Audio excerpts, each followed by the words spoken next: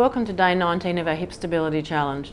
So again, today we're going to go back to our TheraBand. So grab your little bit of TheraBand you made for yourself earlier in the week.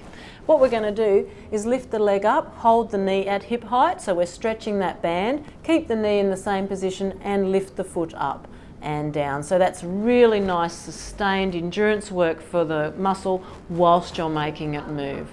Again, see if you can manage to do 15 on each side of that one. It's a little bit hard and you will feel it burn a little bit in that muscle. But remember, burning muscles means working muscles. See you tomorrow.